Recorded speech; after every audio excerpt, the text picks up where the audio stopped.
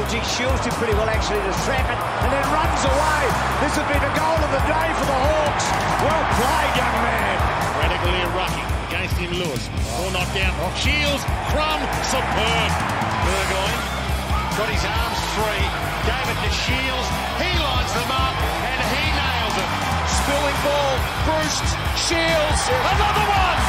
Hand stayed down, Isaac Smith. It rebounds around from Nash to Shiels. Another one who shared so much of the journey, puts it through. G'day Hawks fans, how good is this? A very special edition of the Hawk Talk podcast. We were delighted to link up with a three-time Premiership Hawk, 206 games and counting. He is Hawthorn's own tackling machine, leading by example. It is, of course, Liam Shiels. Most underrated, not on this podcast. No, not at all. We love Liam Shiels here on the Hawk Talk podcast, and we thought it was high time that we took a look at the three-peat a little more closely. It's something that we do in a roundabout way, obviously, every now and again.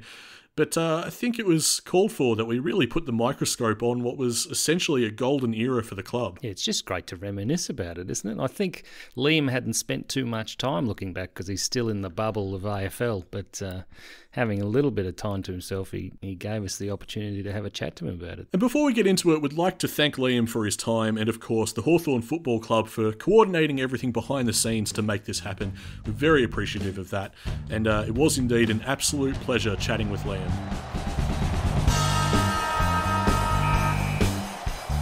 Liam Shiels, the barometer of the Hawthorn side. The most underrated Hawk according to your own coach. That's got to be good, hearing that. It's nice. I don't think I've ever been described as a barometer before. So that might have been us, to be fair. Now, that's how it seems whenever you're on the Hawthorn side is going beautifully. You can see it just flows through the midfield there. Yeah, I guess that's kind of my role a little bit in the side is just, doing team things. I'm probably not a flashy player and don't do, all the speculative things that a few other players in the side do. So, my role is basically just try to get in there, play a role for the side, get under stuff, the tackling, the shepherds, the bumps and things like that. So that's what gets you a game every week. So that's what I try to do. But you would have stood out early because, you're the underager of the draft, and we've heard stories about how Hawthorn got an absolute steal. Yeah, I think I made the draft by 2 days. So I was 29th of April and the cut-off was 2 days later. So I think that year was the last year that clubs could have access to 17-year-olds, and the club picked up myself, Luke Loudon and Shane Savage, who were all 17-year-olds. So I was quite lucky. I still had a year of school to finish off at Aquinas College in Ringwood. So yeah, how did that go, juggling that? Oh, yeah, it was the best year of my life, I think. For school, I just told the school that I had footy commitments, and whenever I wanted to get out of, the recovery session or something like that, I'd tell the footy club that I've got a bit of extra schoolwork to do. So we'll have to let we had Gary Buckenara on last week. We'll have to let Gary know that it actually works quite well for the underages because he wants to raise the draft age in his latest articles. So 2009, synonymous with the playing group being perhaps a bit too content with the 2008 Cup in the cupboard. How was it arriving at the newly crowned premiers? Yeah, I guess, I was just starstruck when I first walked in.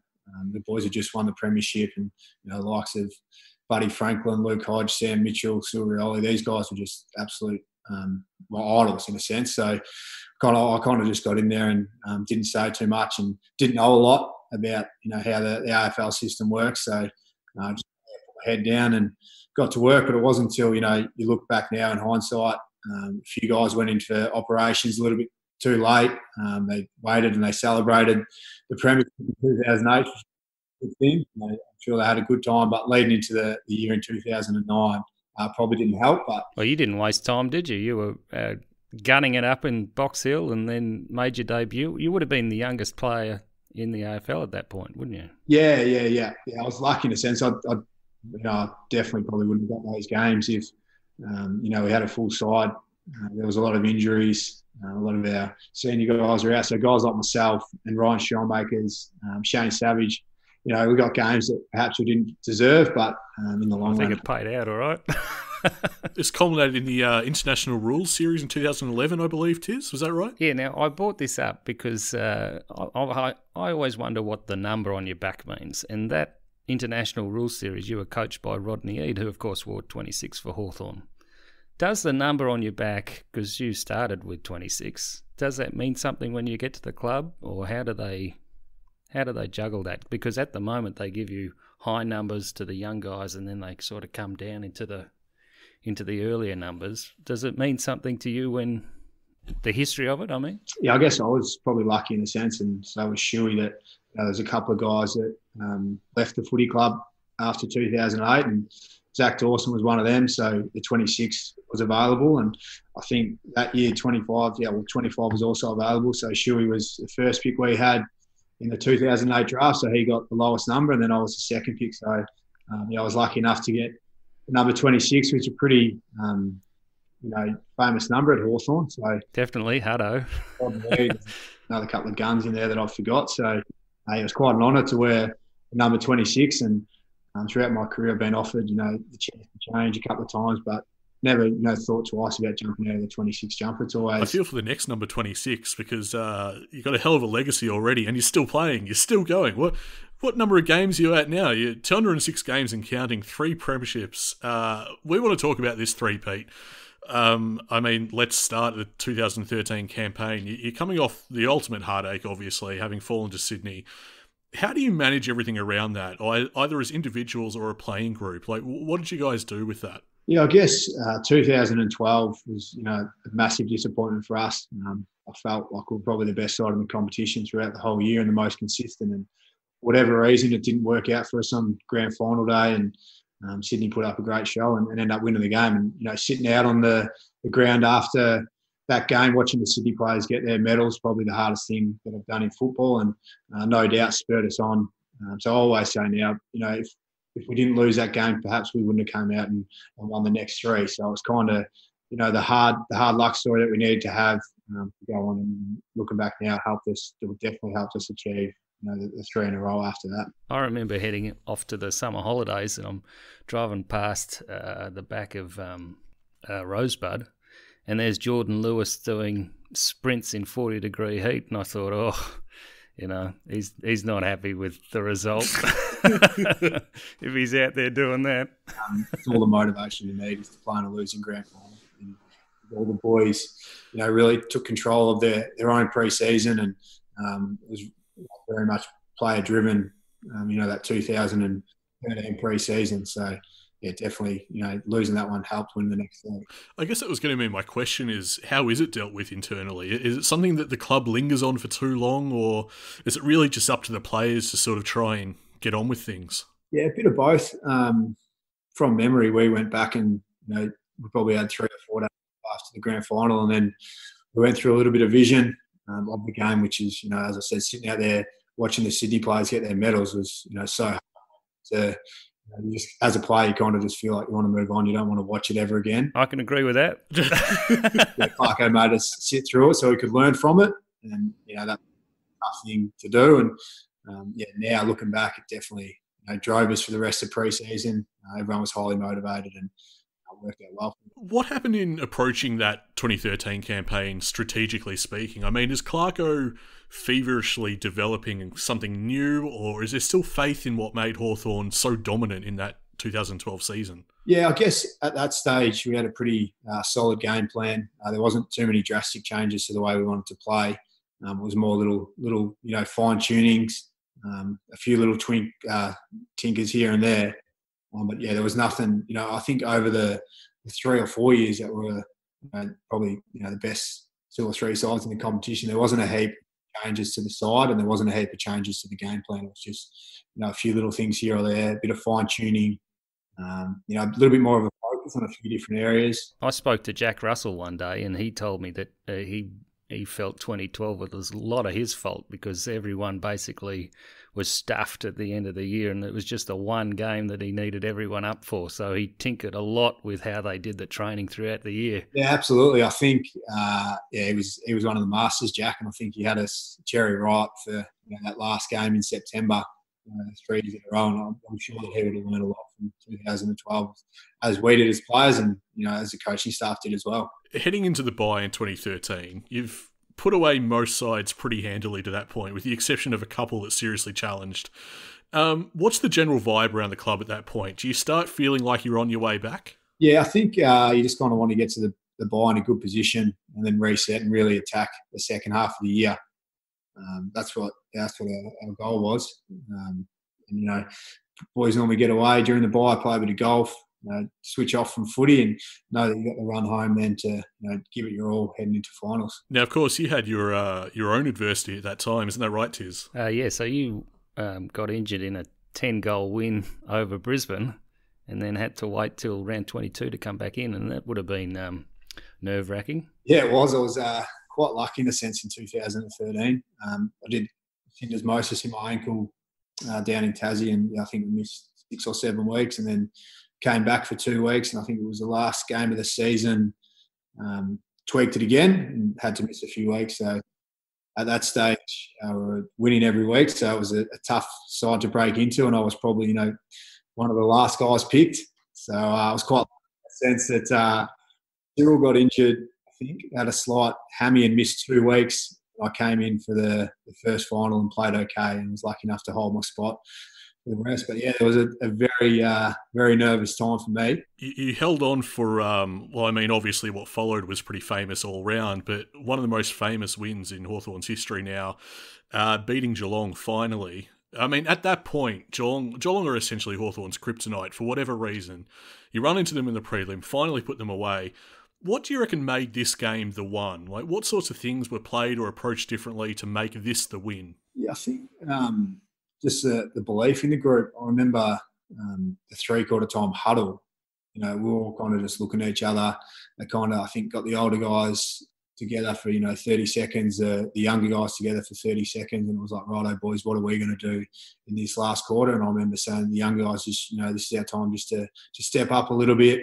I'm not sure what the older guys were saying, but it seemed to fire up Sean Burgoyne. Put the side on his back and got us over the line in the end. But I think the belief was the massive one. I think we were 22, 23 points down at the time, and we still thought we could win. So without that attitude, I don't think we would have won the line in the end. I don't know. Shawnee, he's a freak, that's all. Sean Burgoyne at the young age of, what would he have been, 32 or 33?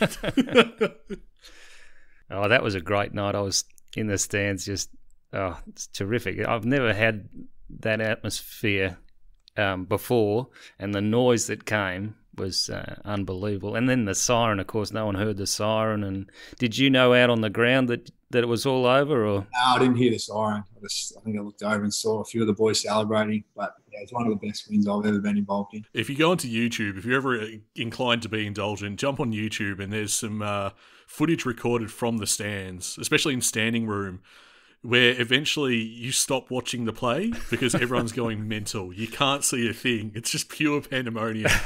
So I recommend that if you get some time. Not long to be able to celebrate it, though, realistically, because you've got a grand final. Funny that. You win the prelim, you have to get yourself up for the next big game.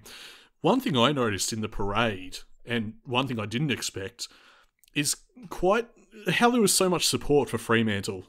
I was really taken aback at the purple haze gathering momentum. It got me a little bit concerned. What was the plan for the Dockers heading into this game? Yeah, I think we kind of spoke about that internally as well. All the hype around the papers and on the news was around Freo and how good their defence was. So I think almost coming into favourites for the game. We were kind of there sitting quietly, and we looked at the stats and knew that we were a better side defensively than they were. So that was our big focus for the week. Is like, right, well, let's kind of ambush these guys. Everyone thinks they've got the best defence in the competition, but actually it's us. So kind of use that a little bit. Just kind of went from Clarko to use that external height to get the players up. But yeah, it was a pretty low scoring affair. Probably not the prettiest grand final to watch. But hey, mate, doesn't stop me watching it on DVD over and over. There's a great radio grab of you right after the siren on ABC radio, just telling everybody how happy you are. It's actually really immediate, and it's great. And I think I got a high five from you running around the ground that time too. Something I wanted to ask, and I feel I know the answer. I feel Tiz knows the answer. I feel all Hawthorn fans might suspect the answer. Does Isaac Smith ever bring up that goal? All the time. It's a pretty special goal. The celebration was even better. He was off to the middle of the ground before he stopped celebrating. I think I told him just to, cool the jets, mate. Hodgie would have been of a huge impact on you when you arrived at the club too.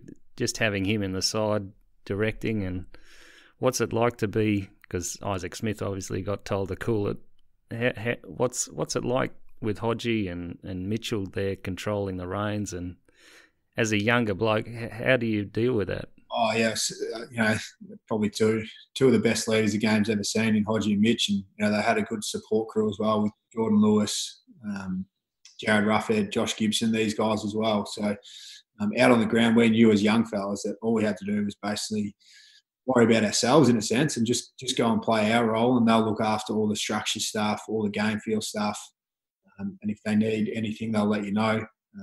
They can be quite aggressive in the way they let you know, but that's what's needed at the time. They'd always follow up and help out throughout the week, work on your deficiencies and also help promote your strengths. So very lucky to come into a footy club where the likes of Luke Hodge and Sam Mitchell were there, steering the ship alongside Clarko. Speaking of playing your role, I happen to notice that between 2013 and 2014, some of your stats go absolutely through the roof. I mean, you more than double your total disposals and your total tackles. You improve on your clearances as well. Are you being deployed differently for this season for 2014? Have you got a new role, or what's going on there? Yeah, probably, given a little bit more responsibility just to go through the midfield and win my own footy. Up until that period of time, I hadn't been playing that consistently, so I kind of found my niche in the side was as a run-with player, which I quite enjoyed and was getting me a game every week. But, Clarko kind of came to me and said, I feel like you can go to the next level if you give him a little bit more time and responsibility in the guts. So that's probably why the stats trended up through those years. I guess things would have had to have changed overall. I don't want to linger on it too long, but you have to talk about Lance Franklin leaving the club. It's just an essential narrative of that time. When did you personally know that he might be out the door? Oh, not till it happened. I always, thought that he'd hang around. It was all over the papers and things like that. But, you'd like to think that he was going to hang around, and then if he did go, he's going to GWS, and that's fine. Start-up club, a pretty young club that we probably we're going to get the wood over for the next few years when they were developing. But the biggest shock for me is that he ended up at Sydney. Strategically speaking, how significant was that? I mean, I imagine a lot would have had to have been changed. Yeah, I think because he was such a focal point up forward. I know every time I got the ball running through the midfield, if you put it in Bard's vicinity, he was going to mark it or do something special with it. So, and he does stand out. And once he puts his arms out and he calls for it on the lead, you just feel like you have to kick it to him. So I guess it made us a little bit less predictable going forward. And get the likes of Ruffy, Jack Gunston, like David Hale was there at the time. A little bit more opportunity because the ball was kicked to them more often, and our small forwards, the three amigos, I think, grew in that aspect as well, that they got more opportunities going forward. But I think, the big thing was just less predictable. I think that rings true, because I seem to recall that year there was some sides just still putting away by over 100 points. I think St Kilda at one point, which is insane to think you're doing that without the best forward in the comp. But one of the big stories of that year, I've actually pulled an article from June 10, 2014, so right in the middle of the season. John Ralph pens a piece on Hawthorn writing, "What if Monty Python's Black Knight actually won for once? For so long they resembled that much-referenced character, complaining only of a flesh wound despite the loss of both arms and legs." Now, of course, I guess what he's talking about there is the fact that, Gibson goes down, Mitchell, Sewell, Rioli, even Clarko at one point, and you're buddyless. The soldiers are falling. So what is the mentality of the club across this journey? Yeah, I think the saying we used internally was forged by adversity. So we had all these things going on off-field and on-field. And I guess every time a little hiccup or happened, it was kind of up to us to bring us closer together as a group. So that was kind of our mentality, and I guess we kind of embraced the challenge of that because there was so much going on. And I think the advantage that came out of all those guys missing so much footy is that come the back end of the year and come finals that they were fresh. I got to say, I had a fantastic time in round 4 of that year. I went up to the Gold Coast, and you guys just missed out on a 100-point win. That was a terrific. But I think you got injured that night playing on Gary Ablett. Then you missed a few weeks, and so. There was a lot of inconsistency in personnel at Hawthorn for that whole year, and then you get through that prelim, against Port Adelaide by a whisker, which would have been nerve-wracking. I mean, all the prelims were pretty much that way. But then it's Buddy. Is it all about Bud in the change rooms or in the addresses, or how much of an impact did having Bud playing for Sydney have on the psyche of the other players? Yeah, Bud wasn't spoken about too much at all internally. It was, if anything, speaking about the 2012 grand final, how Sydney got over the top of us and we owed them one. But Bud, we just treated Bud like he was one of another player wearing the red and white. We didn't want to distract us too much at all. So I think that the big driving factor was that they'd beaten us in 2012. And then Burgoyne goes back with the flight of the ball in the first couple of minutes, and then Lakey puts his arm through the back of his head a few minutes later. It's I love that, seeing that out on the ground, and your defenders are doing that, it gets everyone else up. Well, he'd had a similar moment with Michael Walters in 2013, which the umpire ignored. Longest man I've ever met, Brian Lake. Really? And he knows all the pressure points and how to wrestle, so he wouldn't mess with him. No, I'm not inclined to myself. I'll give that a hard pass. You played on that day like a team that really had its blood boiling for 2 years. Is that kind of how it felt? You owed them a lot, a hell of a beating, and you delivered.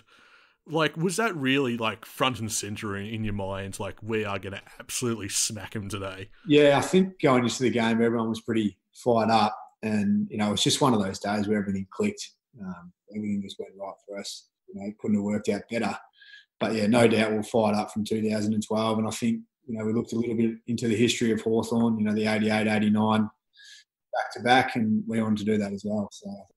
You had a video. Was it the start of that final series? It was Jason Dunstall presented some sort of video to you that was supposed to inspire you. Am I getting that series right? Or? Yeah, that's right. Yeah, I remember that clearly. But I think when you're still playing, you don't really go back and reflect too often. We kind of learn after 2008. Yeah, let's take it one game at a time. But there'd be room for big celebrations. There's fantastic photos of you guys walking through the crowd and high-fiving either side of you. And I think 48 hours post-win a grand final is some of the best fun I'll have in my life, I think. What was it that you attempted to do for the Sydney game? Because, I mean, as you say, like, you hit every note perfectly. It just went according to plan. But what was the plan? Yeah, to be honest, I can't remember exactly what it was. It's all right. On that day, I just remember our Hawks ball and the way we moved the ball was probably the best we've done in a long time. And I think in 2012, that's probably the thing that we didn't do too well. I mean, defensively, we're okay, but offensively, with how we use the ball, was a little bit predictable. I guess didn't take too many risks. So going into the 2014 game, we knew that if we used the ball properly and took a few more risks, we could really open up Sydney, and that's what we. And there were some, risky plays that were really well rewarded in that game. Like Langford, for instance, he just took them on at every opportunity. He was outstanding all through the 2014 finals campaign, and then I think he popped up and kicked 3 goals on grand final day and had 20 on touches. It was a pretty, special effort. But he's not centering the ball. He's just having a ping. He's just backing himself, isn't he? That's kind of what you're talking about. That one that bounced over, the Sydney player's head on the line. It was just unbelievable that he would even have a shot from there, and then it worked out. So pretty cool, pretty lucky. Yeah, I should just step in at this point and say, Tiz, you could lay off the guy. I mean, does it get more centre than through the big sticks? That is centering the ball. There's another great player who claims to be centering the ball in the grand final. Oh, we are blessed with so many highlights. And we're still stuck on 2014. We've still got 2015 to go, which was panning out to be a pretty interesting year to begin with. I say interesting, as supporters, we were probably tearing our hair out. The first half was a bit of a roller coaster in terms of results. What is the feeling around the club at that time as far as, having faith that you can climb that mountain again? Yeah, I think maybe we'd had played in so many big games and, coming off the back of 2 grand finals, playing in front of 20,000 at the MCG maybe didn't get the players up. The guys that have played 250 games at the time.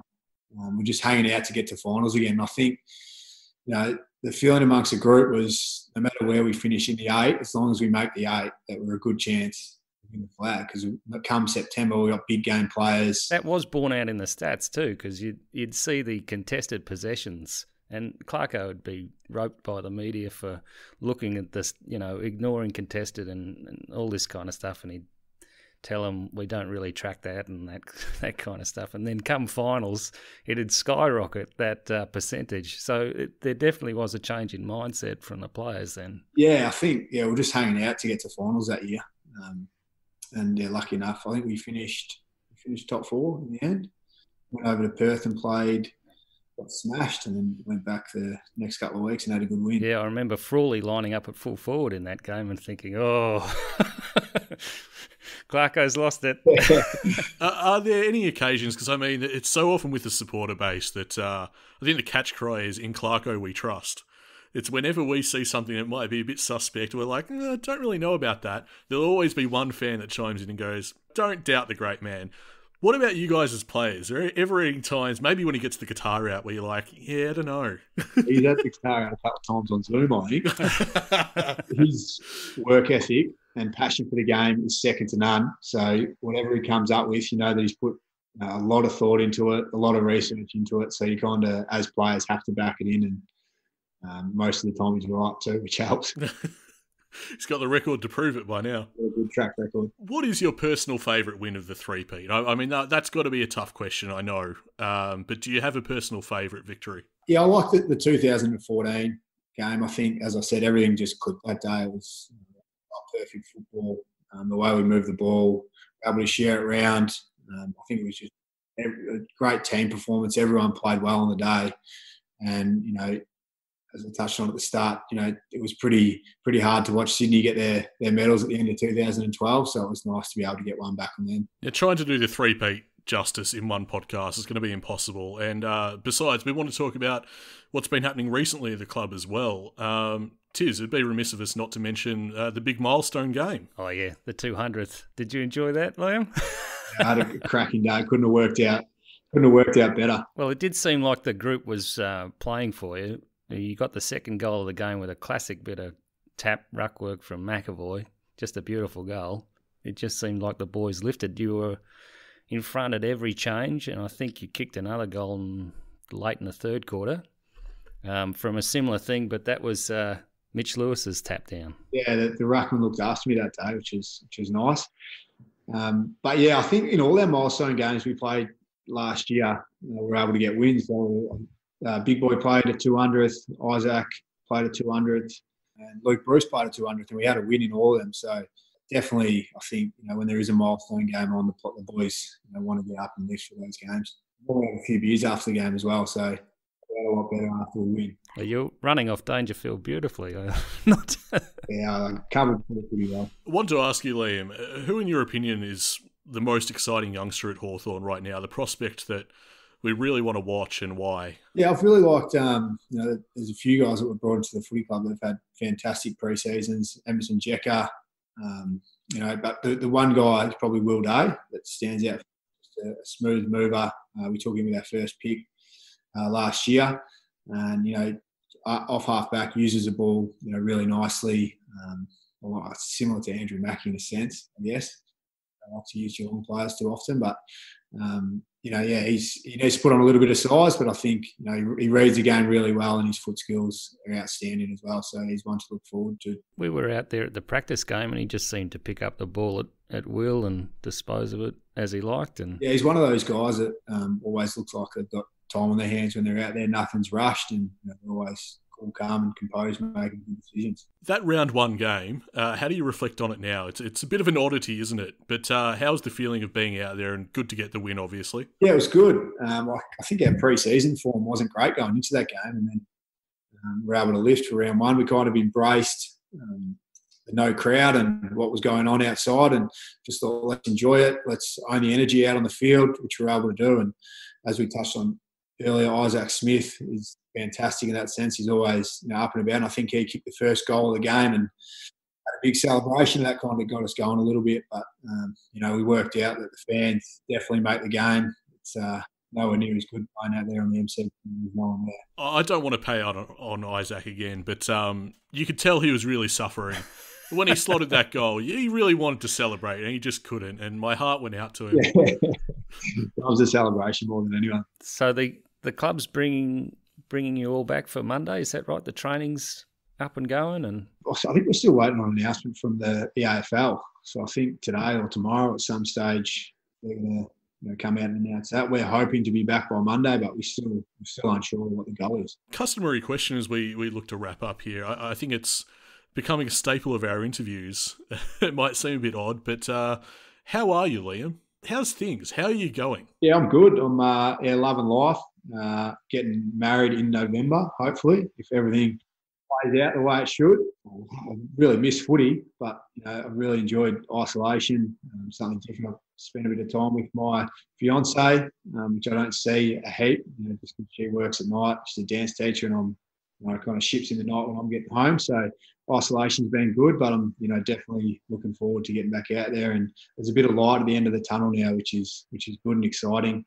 To catch up with someone in real life and have a kick at the footy would be nice. It's good that you've been able to pluck a silver lining from it. And I guess just by your tone, it sounds like you're excited about the club generally and what we're trying to do going forward. Yeah, absolutely. I think after round one, had a pretty solid performance. I think we'll almost have a full healthy list now, getting Jars and Blake Hardwick and a few of these guys that have had long-term injuries back now that they've had 6 or 7 weeks off. And we've got a great dynamic at the footy club. We put in a heap of hard work over the pre-season, and we've stayed connected during this period. And I think one of the strengths of our footy club is we look after each other and we stick fat, and we normally adapt and embrace situations like this better than most sides. And as we touched on before with Clarko, he's always working, and his passion for the game is second to none. So I'm sure he's come out with a master plan, and when we get back out there, we can implement. It'll be an incredible premiership if it goes through, won't it? Some people say it'll be asterisks, but to me, it's like the ultimate. You have to adapt to ever-changing conditions through this period, and it's just so much harder, I would imagine, to win this. Yeah, absolutely. I think it'd be pretty cool to say you were the team that won it. The year that COVID-19 affected the season, and as you said, it's going to take the team that best adapts and embraces the situation. It's going to win it this year. Was there anything you wanted to make mention of? I know you've got a couple of things on the go. Oh, got my Cuzzy hat on. Cuzzy Performance is just a little performance centre out in Rowville where I grew up, so only 5 minutes from the footy club. So it's similar to an F45 setup where we run HIIT classes, one-on-one PT. I do a little bit of footy mentoring stuff with a few younger kids, and we've also got Pilates and physio there, so that keeps me busy away from footy. And it's been handy during this isolation period that I can go and lift some weights there as well. We saw Tom Mitchell's thing he's put together. See, I model myself after Tom Mitchell, but mostly it's just the shapes. Well, Liam, I speak for all Hawthorn fans, I'm sure, when I say we can't wait for you to get back to what you love doing. I think that's something that people might take for granted. This is not just a job, it's something you clearly enjoy doing as well, and the way things are, it's shaken up your life, it's shaken up everyone's life, and I guess just as a community of fans, we're all right behind you and we can't wait to see you back out there again. Thanks very much, and thanks for all the Hawks fans that have stuck with us. We can't wait to get back out there, and we're very lucky that we've got such loyal supporters out there. Well, there it is, Liam Shiels. What a pleasure it was chatting with the three-time Premiership Hawk, 206 games, and he's going to go on with it later this year, hopefully. Yeah, I don't think he could feel underrated anymore, could he, Nick? I mean, we talked him up, but there's a very straight bat he plays, isn't it? It's very much, I played my role. He wasn't having it. Yeah, it's wonderful to meet sportsmen who have that kind of view of themselves and have the ego for it, but also don't need to project it there. I can't say I'm surprised. The way he goes about it on the footy field and off it seems as well, He's a quiet operator, but he's super dependable. I mean, for so long now, for so many years, he's just been an essential key component of this Hawks lineup. And from a young age too. Yeah, from a young age. He's controlled, he's methodical. He's just so dependable. As a supporter, watching him out there on the ground, you never have any worries when Shiels has the ball or is around the contest. He has some phenomenal numbers in terms of when he's at the contest. Yeah, consider that, Hawks fans. That is an absolute luxury that you don't get with too many players. Certainly other teams don't feel it. It's great fun to have that access from the Hawthorn Footy Club, and we thank them a lot. Well, that is something we should do again, Tiz, is thank Liam for his time and indeed the club for coordinating everything behind the scenes to make it happen. This was an absolute thrill for us, and we very much enjoyed it. And I'm getting real excited about EJ. Oh, Emerson Jacker, yeah, I liked that. And Will Day. Yeah, it seems the club might have put that pick 13 to good use, Tiz. So it's all of us that can't wait for footy to be back. Liam's itching to go. We're getting a little, excited. We might be able to watch it on the telly again, but it's not going to be the same as actually being there. No, that's right. In the meantime, be sure to keep up with us on all the social media platforms. Hey, if you enjoyed this, if you really loved this episode, what you can do is jump on Apple Podcasts and rate and review us there. We'd love to hear from you if you enjoyed this episode. Twitter as well, at Hawk Talk Pod on Twitter. We've surged past 2,000 followers, and what a community we've built there. And don't forget Facebook. Yes, of course, facebook.com/Hawk Talk Pod, and the big one, patreon.com/Hawk Talk Pod. If you feel like slinging us a little bit of coin, support the show, we'd really appreciate that. Actual player on the pod, this was a goal this year, and we've ticked it off. Going to be honest with you, mate, I'm still buzzing a bit. It's been a good run for the podcast of late. Superb guest after superb guest, and we have no intentions of slowing down. Fantastic, Nick. Talk to you tomorrow, mate. Oh yes, the week's only just begun for the Hawk Talk podcast. We are a happy team at Hawthorn.